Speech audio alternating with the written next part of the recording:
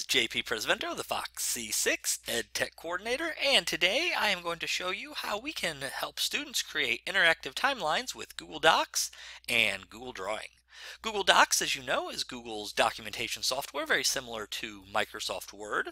And Google Drawings is a very underutilized tool in the Google Drive suite. It allows users to create a wide variety of images and posters, and we can even pull in interactive objects by linking to different parts of our Google Drive, pulling in YouTube videos and web links. To get an idea as to what this interactive timeline will look like, let's go ahead and take a look at a finished product. So here I have pulled up a little timeline that I just threw together, and you see the background image and you see just a few items of note from the Revolutionary War. And what the really cool thing about these interactive timelines in Google Docs or Google Drawings is that over here you see a link on this Stamp Act of 1765, and what we actually did, we linked to a Google Doc where the student actually did some writing about the Stamp Act, and they gave a little analysis. Further on in the document, we here linked to some information about the Intolerable Acts. And on the Boston Tea Party, we even created a reenactment, posted it to YouTube, and shared the link. So as you can see, these timelines, these interactive timelines are great tools, and we'll be able to use them to do a lot of differentiating. Maybe some students will have pull-in resources they find on the web. Other students in other grade levels will have them create their own original resources to put into their timeline. So to see how we can put this all together, let's head on over to my Google Drive. So here we are in my drive, and I went ahead and created a folder for Interactive Timeline where I'm going to go ahead and keep all the documents for this project. But as a teacher, you obviously could assign this through Google Classroom and give the students a template to build off of and create their own documents in. So I'm going to go ahead and open up this folder and create a Google Drawing. So once I'm in my folder, I'm going to go ahead in my drive and head on over to New, and then I'll go down to More and open up Google Drawings. Now, if you assign this template through Google Classroom, it will already be named for your students, but in this case, we just went ahead and created a drawing, so I'm going to go ahead and name it Revolutionary War Timeline. Once I've given my timeline a name, one great thing we can do is actually change the surface area that students have available to them when they are creating. So to give a larger or smaller space to create on, I'm going to go ahead and go over to File and Page Setup. And then here I have a few options. I can say Standard or Widescreen, or I can have a custom screen. So maybe you want something that would replicate a sheet of paper. You can do it 11 by 8.5 inches and hit OK, and you'll see how that'll resize.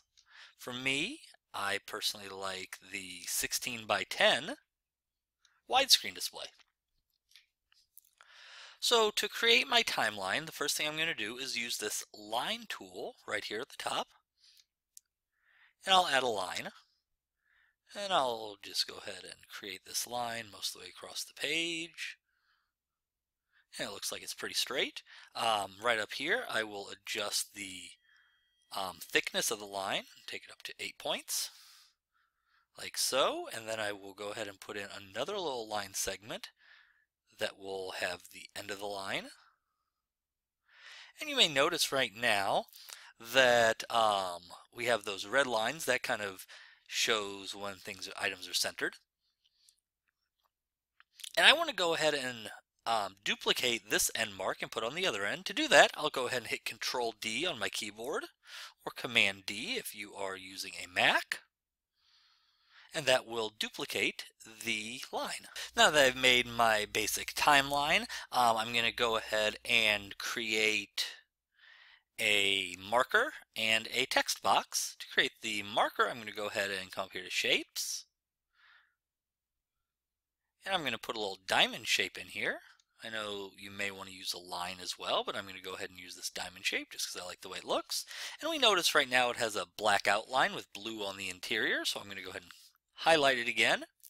I'm going to click on the paint can that says fill color and change that to red. And I'll go ahead and click on the pencil that says line color and change that to red as well. Then I'll go ahead and add a text box right above it.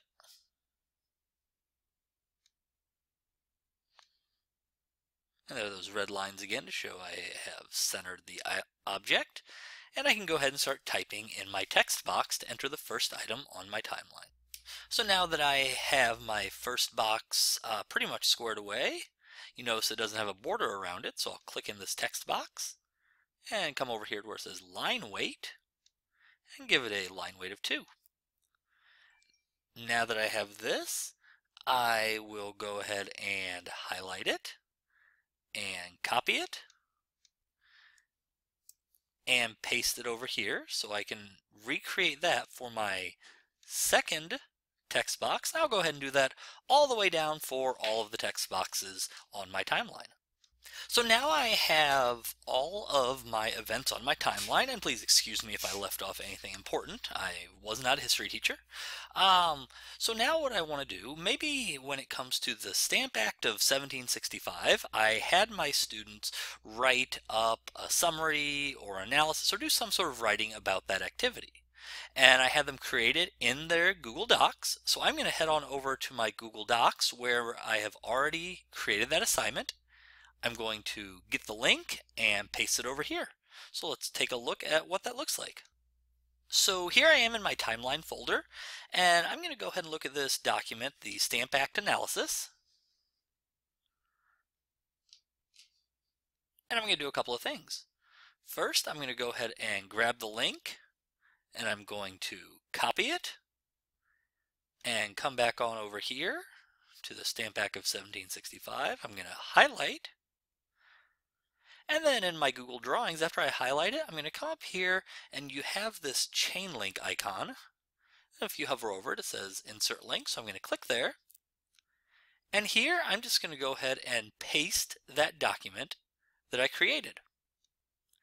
When you're pasting that document, just keep in mind that your students will need to make sure the document is shared with you or with anyone in Fox C6 schools so that you will be able to view the document when you go to grade the timeline.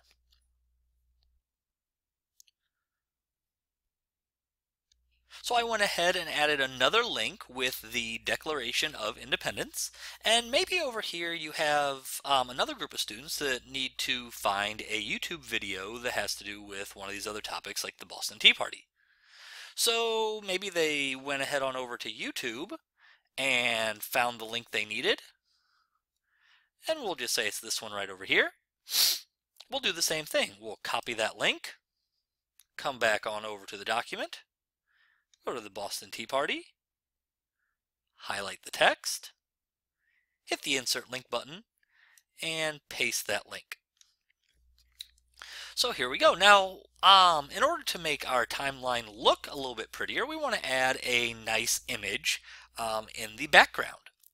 So to do that, I'm going to go ahead and open up a Google image search, and I'm going to search for the American flag and try and find an image that will fit in the background.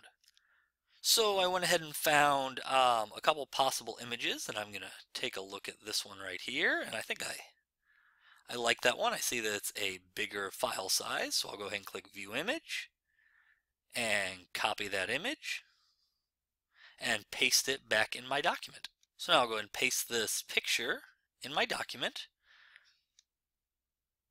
and we'll notice a couple of things right off the bat. First, we'll notice that it covered up all the text. To bring our text to the front, we're going to go ahead and right-click on the image. We'll click Order and Send to Back. That means it will be the last item on there and everything else will be in front of it. We notice, though, that it's still a little bit hard to read some of the text with the picture here. So we're going to go ahead and click on Image Options up here at the top. And we get a few options here. The first thing I'm going to do is adjust the transparency so the document is, or the image is a little see-through. We'll make it about 50% transparent. That seems like it's a bit much, so we'll kick that back a little bit. And I can also adjust the brightness and contrast of the image to modify it just a little bit. And I kind of like the way this looks, so we're going to leave this here like so. And then I can go ahead and close out those image options. So again, I adjusted the transparency to make the image more see-through, and I could also adjust the brightness and contrast of the image to slightly modify the way it looks to fit my taste. So now we have a timeline, and all we have to do now is add a title, which will be a little text box.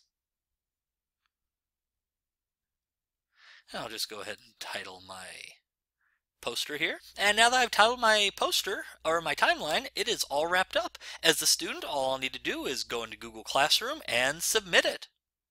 I hope you have found this little tutorial useful. This has been JP Presavento, the Fox C6 EdTech Coordinator, demonstrating how to create interactive timelines with Google Docs and Google Drawings.